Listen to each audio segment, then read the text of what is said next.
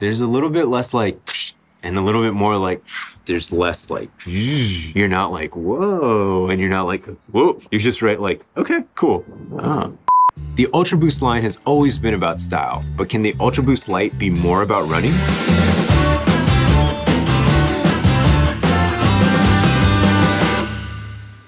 So just a quick disclaimer before we get into the shoe. I am an REI employee, and these shoes were provided for review, but the opinions I'm expressing are all mine based on my experience in the shoes.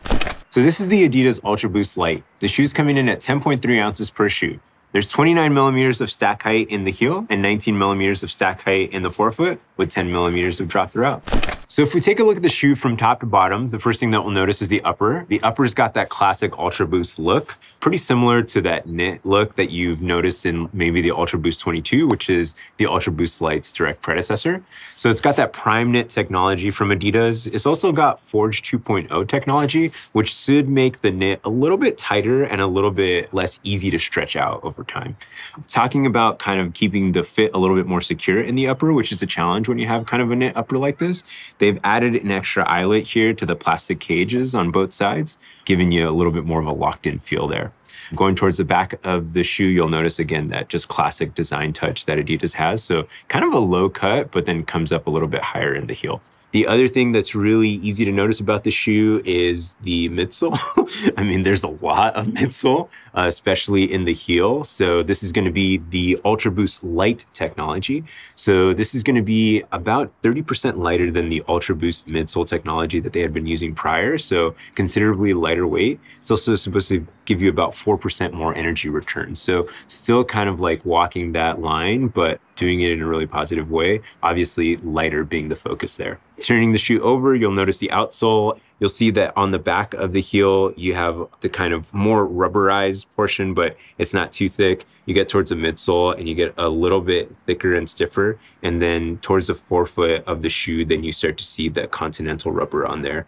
Also towards the forefoot, you'll notice that if you look at the midsole in between the Ultraboost Light technology and the continental rubber, you have this kind of plastic plate that gives you a little bit more of that energy return. To me, it feels a little bit more like it dampens that squish that could exist from some of the Ultraboost Light just kind of sinking in there. So if you're someone that hasn't thought about gait cycle or maybe even what your foot strike looks like, this shoe kind of is really interesting because it gives you lots of visual cues for that. It kind of helps you understand your run or guide your run a little bit more. Again, the outsole is broken up into like 3 different colors almost, or 3 different zones. And if you think about going through the full gait cycle, you get to the heel, you transition into the midfoot, which is a little bit different of a compound on the outsole. And then you get the firmest compound on the toe off so that you can kind of bounce right off, which is pretty cool. Even thinking about the ride of the midsole, again, you have probably the softest landing here, getting a little bit more firm, and then the most energy response there in the midsole. So this shoe is kind of cool because it's like, oh, how does my running work? It works maybe like that. There's not a lot of running outsoles that show you what transitions look like. And honestly, not a lot of outsoles that have dedicated transition differences on their outsole. So yeah, it's a pretty cool piece of technology. So there's really 3 key updates from the Ultraboost 22 to the Ultraboost Light. And the first one, it's its namesake, right? So you have Ultraboost Light compound in the midsole, which is 30% lighter than the previous version midsole. You have the Forge 2.0 technology in the knit upper, making it a less stretchy knit upper. And then you have the extra eyelet here in the cage, giving you a more secure fit. So I think one of the things that really sold me on the Ultraboost Light compared to the Ultraboost 22 is just the more secure fit in the upper. For me, I came to the shoe thinking that like, I had some hesitations around it, right? I thought it was just like a stylish shoe that some people like to wear to run. Now the shoe feels like a running shoe that is stylish, right? And it really comes down to the security of the fit. So I feel like when I put my foot in there, it feels pretty comfortable and that's pretty nice. But this extra eyelet really helps me dial in a fit, right? And it's kind of strange because you think, this has still got to be the running shoe with the least amount of eyelets. I mean, they're like, what about 4? 4 is still pretty low. So like there is no heel lock tie. I mean, you can get creative, but there's not a lot of adjustments that you could do on this shoe. But I do feel like that extra eyelet really helps me dial in the fit. And especially because the shoe doesn't feel as stretchy as its previous versions, then it feels like I can get more security out of it. And now like this plastic cage actually feels like it's doing something to hug me there. Before, it just felt like, why is there heavy plastic in the middle of the shoe? And now it feels like this cage is actually, again, a little bit more utilitarian, and it dials in the fit more for the upper, keeping me comfortable while I'm moving, perhaps in different ways. So I just took the Ultraboost Light out for a half marathon. It was the first time that I actually put them on my feet.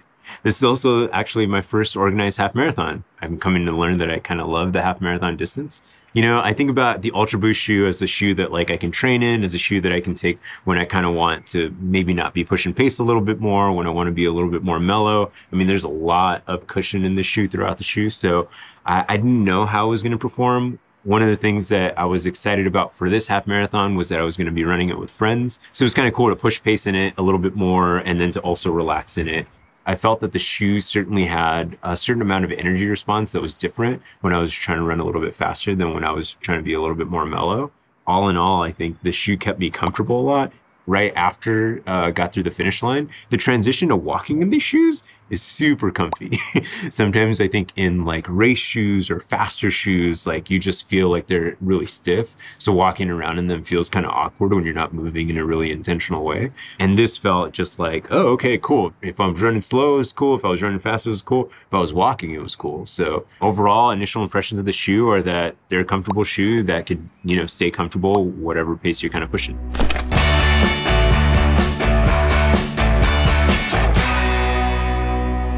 So after spending 13 miles in the shoe, I think that this is going to be an awesome shoe for folks that are looking to have fun on their runs and stay comfortable throughout their runs, but are also looking for like a little bit of cushion and energy return. And you might think like, well, that's all running shoes, right? But this one does this in kind of a unique way, right? Like there's not a lot of complexity to the shoe, right? There's 4 eyelets. It's a sock knit upper. It's like, cool. So you got security and comfort dialed into the upper part of the shoe. And then you got cushioning and then just a little bit of energy return and like cushion dampening technology in the forefoot of the shoe. So it's going to give you all those things in very specific ways, perhaps more specific ways than some other running shoes. I also think the shoe would be a great shoe for somebody that does really go through the full gait cycle. I mean, again, like one of the things that this shoe does well and actually does that other shoes don't do, like straight up don't do, is this transitional zone outsole. Like, so it is cool that it can take you all the way from heel to toe off and you can experience a different part of your running gait cycle throughout. And that technology is going to be really prevalent there. So if you're somebody that's like, well, I do like to go through the full gait cycle, or if you're somebody that lands in a specific place that doesn't go through the full gait cycle, but says like, you know what, I really just like a really comfy shoe throughout a lot of my runs. And even like today, I thought half marathon was a perfect distance to just want to be comfortable in. I think for a lot of folks, right when you get to that point of like discomfort, you're like, okay, it's almost over. So like this shoe is a great shoe for that, because like the shoe is not one of those things that's adding to the discomfort. The name of the shoe is comfort in my mind. And it's nice to see that the running focused design updates are really going to just make the shoes shine a little bit more. And I think you're going to see it a little bit more out in some races or even around your neighborhood as people take them out for daily runs a little bit more.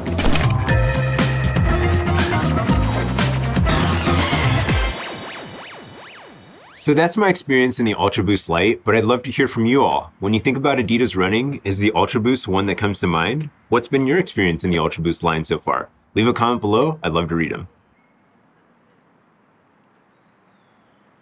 If you make it Ultraboost, is that cool? Certainly just like, yeah. Oh, hey. Propulsed. It's starting to feel more like a runting. What the f? A runting. Yeah.